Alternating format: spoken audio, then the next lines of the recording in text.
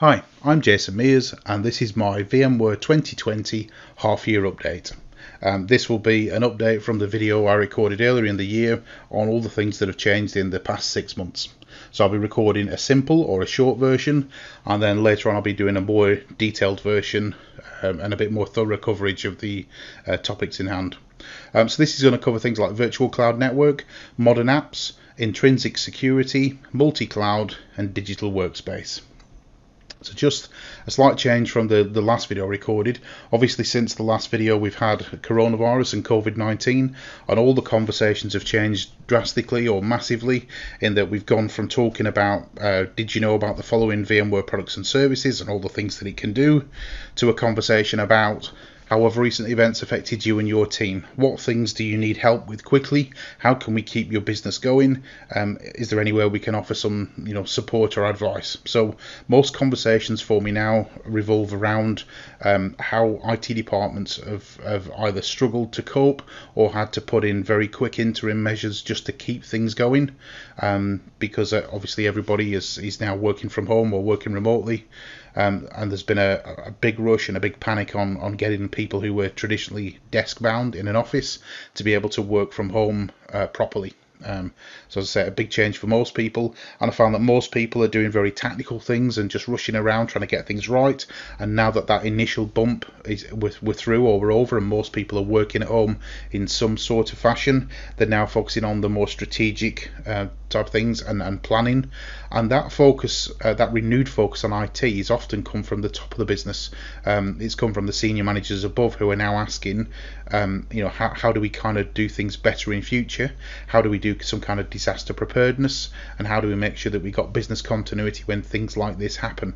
So seeing a renewed focus in actually people rushing to get things done at first, but now them stepping back and saying, how do we do this more strategically, and how do we plan for the future? A term that I've not heard for a long while is people talking about a target operating model, where they want to take the as is and the as to be, and they're working out where they are now, where they want to be, and making sure that everything that's done from this point forward works towards that target operating model or that to be situation. So although it's been terrible for lots of IT departments, with all the increased pressure that we've had going forward trying to keep things working, we have now got some more visibility up at the board level or up at senior management level, and people are now talking about strategy and how we move forward, rather than cost cutting and small tactical things that we were doing before. So when we talk to people about that, again, there's this high-level strategy discussion and directives being pushed down from the board, but here are the other things that we talk about quite a lot. The biggest one by far being about digital workspace, remote sites and home working. This is the thing that everybody is throwing all their efforts into at the moment, because obviously offices are closed and people are working from home. So that's the core focus for everyone. Seeing lots of people doing things like setting up VPNs that were never designed for this many users. People either taking corporate PCs and laptops home and trying to work through a VPN. Sometimes people using home devices, but are just a rush to keep people working from home.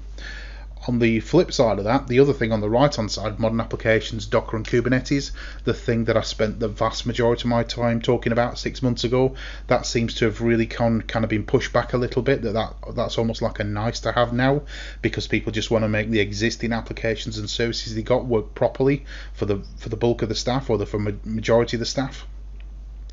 Conversations I used to have about storage and backup are now all about disaster recovery and disaster avoidance and preparedness for things like this. Almost people assuming that this might not be the last time that something like this happens, and we need to be better prepared for it second time round. So not having lots of conversations about that, but certainly this preparedness and avoidance part is something that people want to consider when they create the next strategic model or the next round of planning for IT going forward, because we're very much moving from this we got through it to, okay, how do we do things going forward? Networking, WAN and internet acceleration.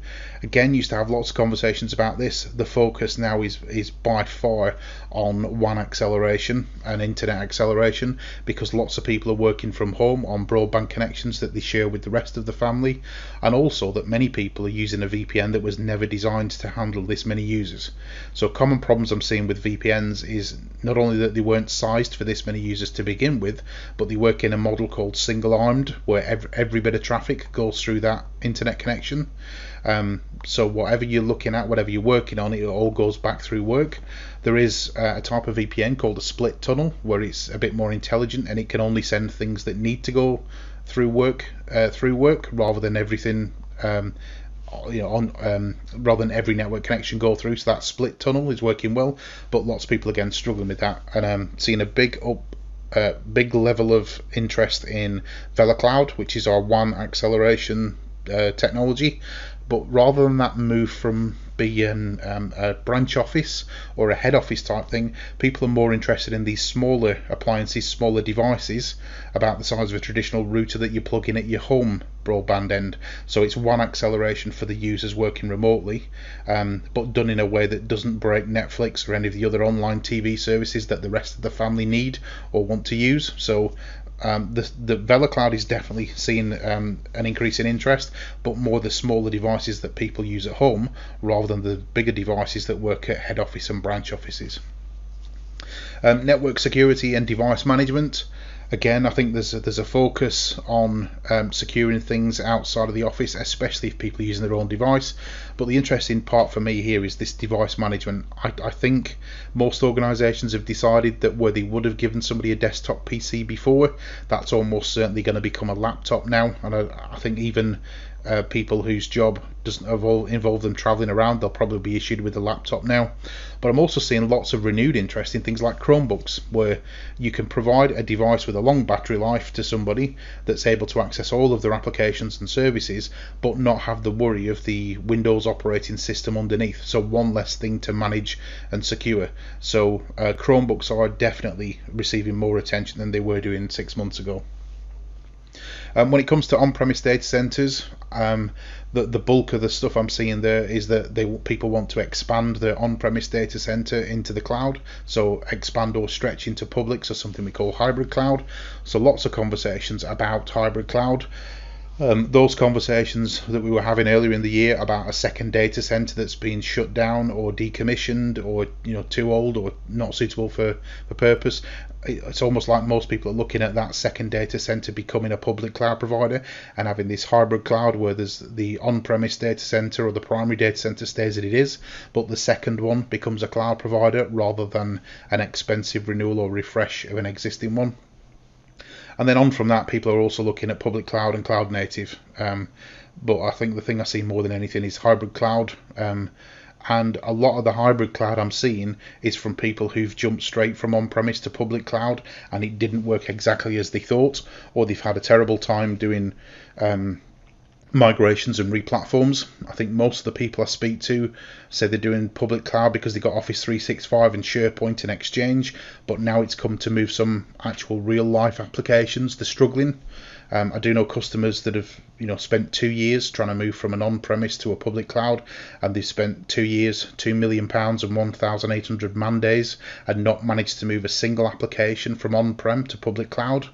And that's because they've had this cloud first strategy that didn't really take into consideration any of the other aspects you need to, things like IP address range, latency, replatforming, compatibility, things like vendors who have gone out of business and you can no longer get support for. But what I am seeing is lots of early adopters of public cloud hitting some problems and some issues, and now looking to move from a cloud first to a cloud appropriate, and now looking at doing hybrid cloud rather than just public cloud. The places that I am seeing public cloud being used are where people have got a hybrid cloud and they've got adjacency to public cloud services. So they want to take an old application that's maybe 5, 10, 15, 20 years old, but now it's running in a hybrid cloud and has adjacency to a public cloud. They can then start to use things like AI and machine learning on data that's come from a legacy application.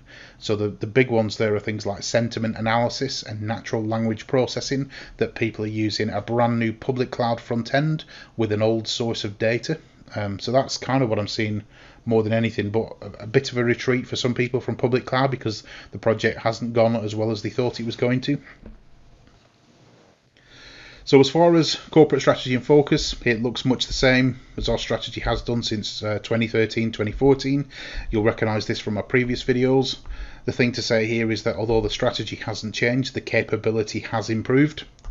And again, another core part of this, that intrinsic security, that intrinsic security is part of everything we do, not just something added on later. So I'm going to focus on 5 parts of this. So app modernization, digital workspace, multi-cloud and virtual cloud, and intrinsic security. So the first of those is modern apps that can deliver new value and capability from existing on-premise solutions. If you'd have asked me 6 months ago about modern apps, I would have said it was brand new applications written in brand new programming languages that did brand new things. That hasn't kind of panned out the way I expected. Most people are actually trying to get value out of their existing applications and their existing data sources, not just to go and create brand new ones. So what I'm saying is people are moving legacy applications into a hybrid cloud model and then having adjacency with a public cloud, so they can now do things, as I said before, like artificial intelligence and machine learning. People are doing things like sentiment analysis and natural language processing on data they already have. They're realizing that actually AI and machine learning are cool and very good at what they can do, but it counts for nothing if you don't have the data. So bringing the data to a public cloud provider is what I'm seeing more than people delivering new applications for the sake of new applications. Using multiple public cloud providers, but being able to manage everything as a single platform with a small or a single team.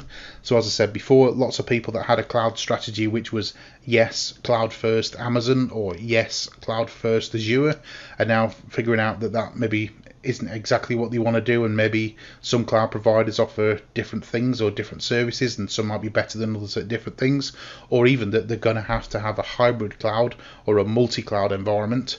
And the issue for most of those people is they've got a small team or a single team, and in some cases less staff than they had before. So although the level of complexity's gone up because you're now managing multiple different platforms and environments, the number of people you've got to do it is less. So this simplification that hybrid cloud can bring you, the things that VMware Cloud Foundation can give you, a single set of consistent infrastructure and a single set of operations, is becoming quite important, purely because complexity's gone up and the size of teams and the ability of getting people to work on this has gone down. So it's a simple case of trying to do more with less. Home working and remote learning, part of a new disaster preparedness and resilience directive from upper management. Obviously this is the big thing at the moment, and this is the thing that's changed the most. I used to have conversations with IT departments about remote learning and remote access, and it was very much seen as a nice to have, or a kind of a something you add on top. Now this is being treated as almost like a given or a starting point, that actually this isn't a luxury, this is a better way of working. And now that people have been working from home for 3 months and people have realised that they can still do the job, people are asking questions about, do we still need people to come in? Do we still need all these buildings? Do we still need all this equipment? Do we still need to be struggling for parking spaces and public transport, and then the environmental impact of that? So what I'm seeing is a definite push on remote learning, remote working and disaster preparedness, but it's now the senior people in the business that are asking for it, rather than the IT department putting it forward as an option. It becomes almost like a requirement for doing business in future. And I also see that people seem to be thinking that this is not going to be the last time we have something like this, or the last pandemic we ever have. So now is the time to look at disaster preparedness and resilience, because businesses can be forgiven for kind of missing this once, but if it happens again and businesses aren't ready, that would be unforgivable. Proactive security, considered and enforced at all stages. This is just one of those other things where it's becoming a requirement rather than just a name check or a tick box. You can't just ask people if they're doing things securely. There's now governance and compliance involved in this.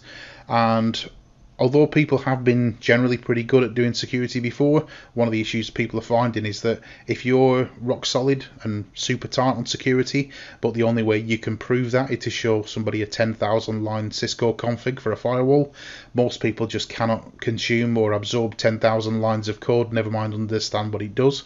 So actually moving to a policy-based approach or for security and a policy-based approach for compliance means you can clearly see what the policy is intending to do and whether that policy is being adhered to or not. So whether that's a security policy that's human readable or whether it's a standard set of governance or an already predefined standard, maybe like PCI DSS or HIPAA or any of those things, it's much easier to prove compliance if you're using a policy than if you're using a firewall configuration or a text configuration. So there's a focus definitely on moving to not only doing security and compliance and governance, but being able to show it, and policies are definitely the easiest way of doing that. And then the other thing we're seeing is a network that can span public clouds as well as delivering microservices and containers. Again, I thought this was all going to be about microservices and containers 6 months ago, but that's kind of less of a focus. The new stuff is having to back off a little bit as we just worry about business continuity. And this network that can span public clouds is not only a way of doing hybrid cloud and public cloud, but people are viewing that even if they've got a preferred cloud supplier, and that's the supplier that they want to use for everything, it doesn't do them any harm to have an environment that could be moved to another supplier at a couple of days notice or a couple of weeks notice, because that supplier, knowing that they can only use their cloud rather than a competitor's, just puts them in a position where they just feel like there's too much lock-in and too much power in the hands of the cloud provider. I'm working with some organizations that have standardized on one public cloud or one type of public cloud service, and are now finding that they've had a 40% increase year on year for that service, and they feel that that's deliberate because the supplier knows that that's the only place that they can buy it from.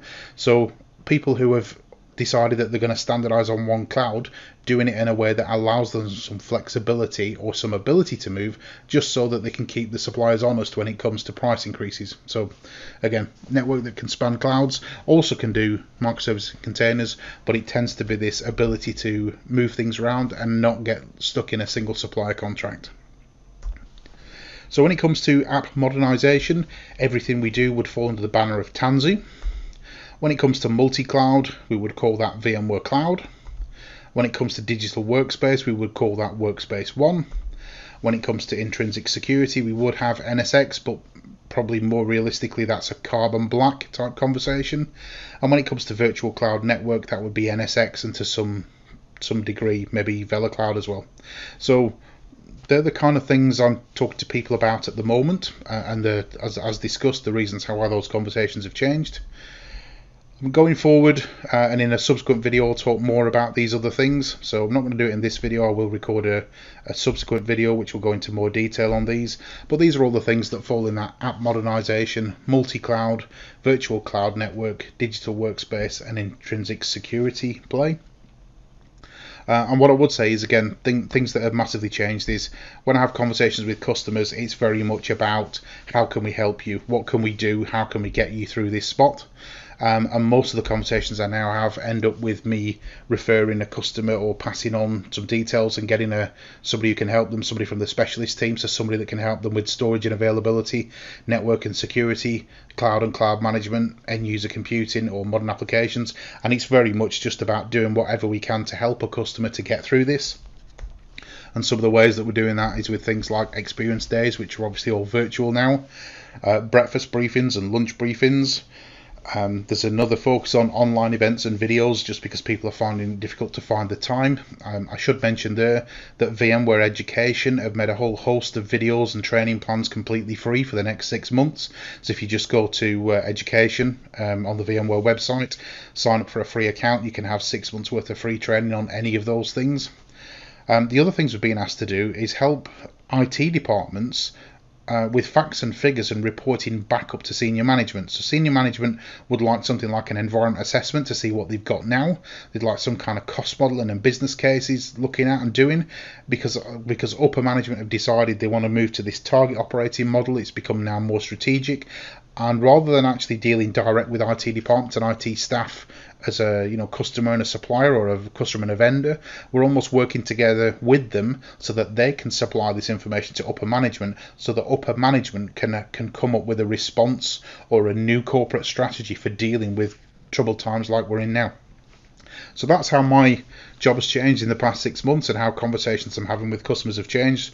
I wanted this to be a realistic view of kind of how things have changed, rather than just product placement or pitching. I've not talked about any specific features. It's just more about how the situation is changing on a day-by-day basis. And then it always ends up with thank you, and thank you for your time, and any more questions. There's probably more questions now about things we've never been asked about before, because it's not just here's a product, here's a feature, would you like it? There are actual, real, serious, tangible problems that people are trying to deal with, and they're just trying to gather information on what their options are and how things work. So again, difficult times, but for IT departments as a whole, I think IT departments have now got much more visibility than we ever had before, and the business values all the stuff that we did much more before, and it's going to be an intrinsic part of the business, not just an overhead or a cost center. So thank you very much for your time, and I hope you found that useful.